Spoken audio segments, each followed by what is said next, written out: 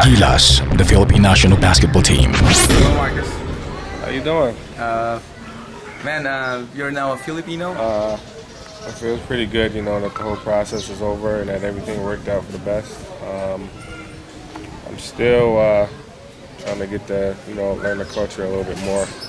I think when we get back, when this conference is over, I'm getting a translator so she can teach me, Tagalog, so I can try to communicate with everybody a little bit better. But so far, everything is good. I can't complain. How's the adjustment so far? How are your teammates? What do you think about them? I think ever since I met them, ain't nobody changed. They same guys since I met them from day one. Everybody's always positive, and everybody has the same goal as wanting to win. And I can't complain none. I give these guys the utmost respect, and they give me respect also. And I think that's a big thing, coming into a new team. So I'm pretty happy with the guys we got. You're from the U.S. You have a different brand of basketball, and you're immersed here. What peculiarities do you find with Philippine basketball? As far as American basketball goes, I think it's starting to get better over here. I mean, it's not that different. A lot of their plays is based on like what the NBA does, so that kind of rubs off on the whole different culture of basketball. It's starting to become like very similar. So it makes it a little easier for me to get adjusted to the play. In fact, Philippine basketball is criticized to be very NBA-ish, and it's a problem in international games.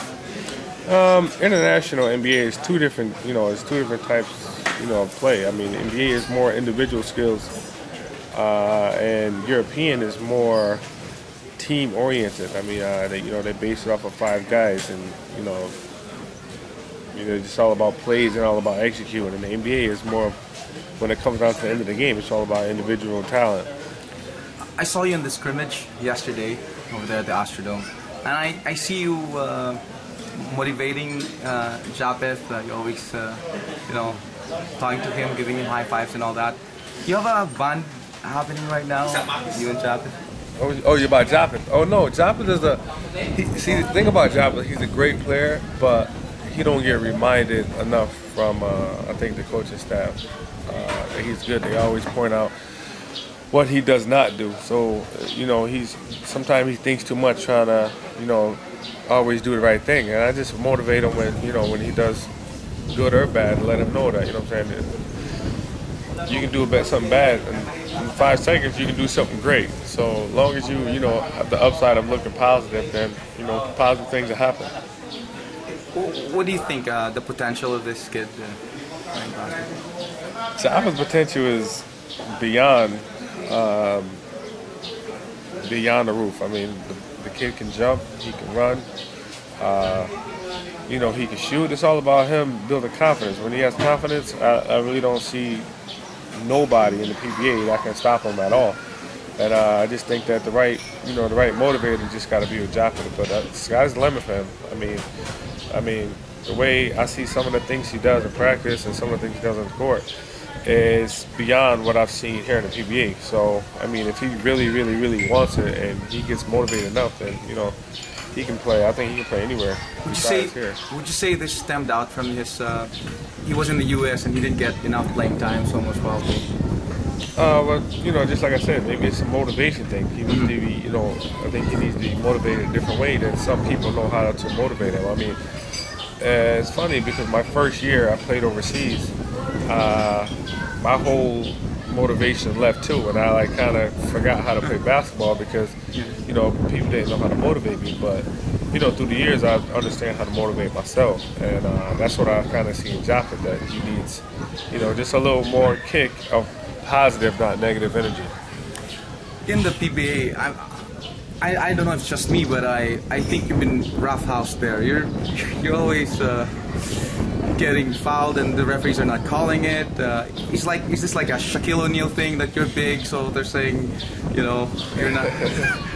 Well, I mean, as far as the whole fouling thing goes, I mean, You know, me, like when I first got here, I was watching PB games and I seen how rough they play, and I see that certain things that they do I'm not used to, and it's not legal from, you know, from the NBA standpoint or the European style of play.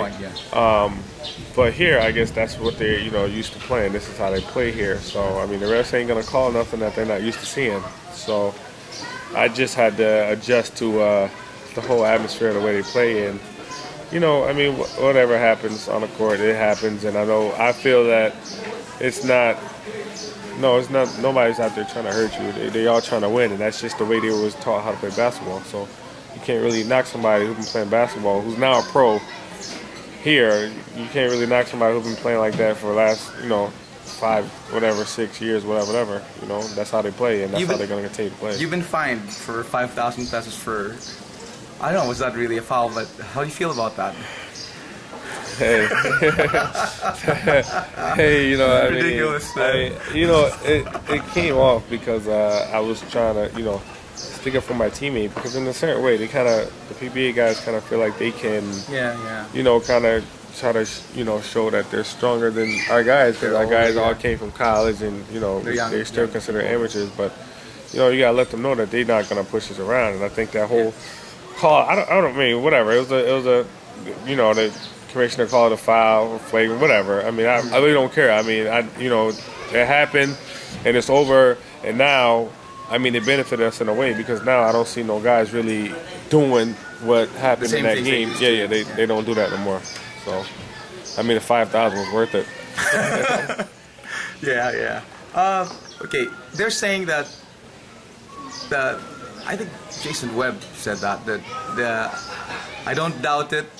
Without Douthit, his team will not win games in the PBA.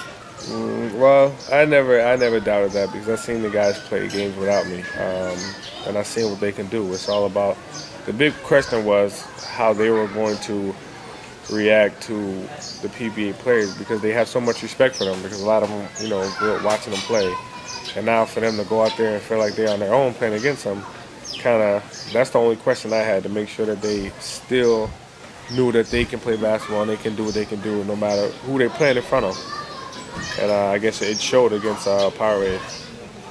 Yes, the poise to be able to win it. Yeah, everybody was settled down. Everybody knew how to win, and they stuck it out. And I was proud of them more than anybody. And I'm just happy that the whole media question, oh, you guys can't win without Douthit, and all, and PBA teams saying, oh, they're only winning because they got 6-11, whatever.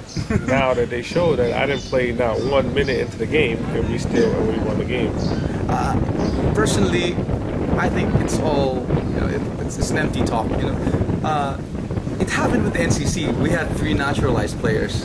We had Chip and Jalan, Still more, and more, and we only have 1 naturalized player, and everybody's, they make a big fuss about it. Well, what's crazy is like this. I mean, do you think they would be making fusses if I was on their team? No, they wouldn't. I mean, they have to find a way to point the finger and try to figure out why we're winning. But it's not just me, it's our system, the way we play. We play a little bit different than the PBA style of basketball. It's really different, man.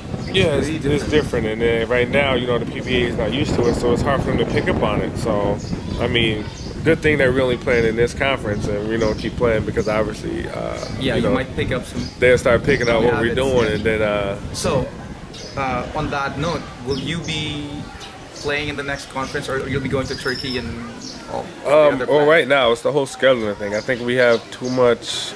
We have that big tournament in May, end of May, Champions Cup here. And I just don't think, right now, I don't think that we have the time to play in the third conference, because we have that big tournament that's going to be like 2 weeks long, and I know we can't take 2 weeks off from the PBA. So, I mean, just like I said, I don't see it happening. I mean, it wasn't nothing finalized yet, but I don't see it happening. With the way things are going with your team, do you think Coach Reiko will still get PBA reinforcements?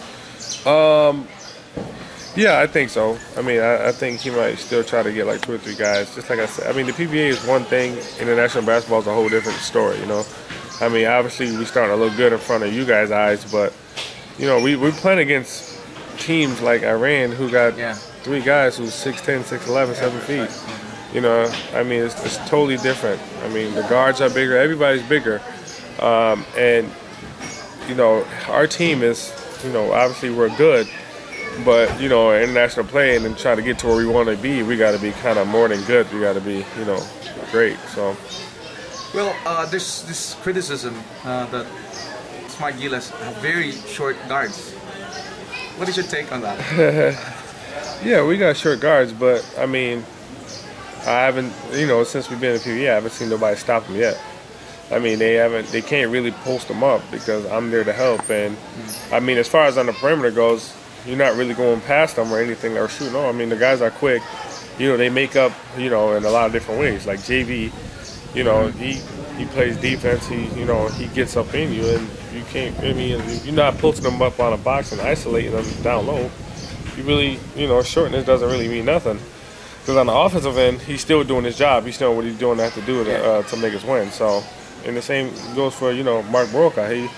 He's one of the fastest people I've ever seen on the court. So, I mean, where we lack up, you know, we make up for. Yeah. So.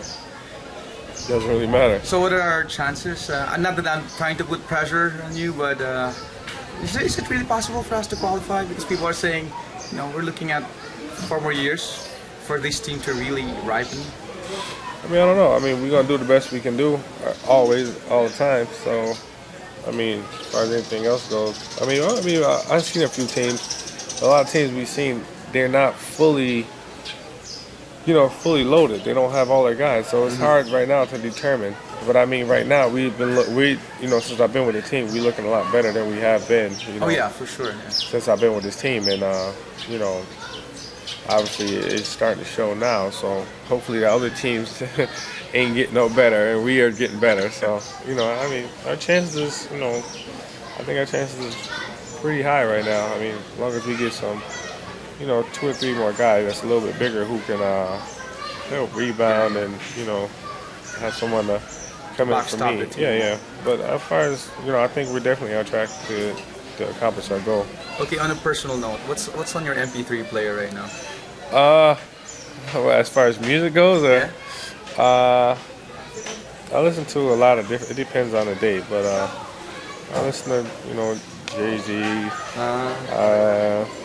I listen to Beyonce, I listen to, you know, Trey Songz, I listen to a lot of different people. I really don't have a favorite. Okay, food. Any Filipino food you like? As far as, well, I only ate Filipino food one time, and that's when we were in Bahrain. Oh. Because one of the Filipino families offered us to come eat at their house. But that's it. I mean, I really don't eat that much. But I need to start, I guess. Oh, yeah, well, you know, there's always a beginning. Oh, yeah. I'd like to thank you for this interview, man. Any message you'd like to say to your fans, the supporters of Gilas? Just want to give a shout out to, you know, obviously my wife and my kids, and I'd just like to thank the whole Filipino community for accepting me and being nationalized, and hopefully I can live up to the standards of being a Filipino citizen to help this country out and to get, you know, the glory back in basketball as, you know, it once was before. That's pretty much it. Thank you, man. Thanks. Thank you, man. Thank you very much. Gilas.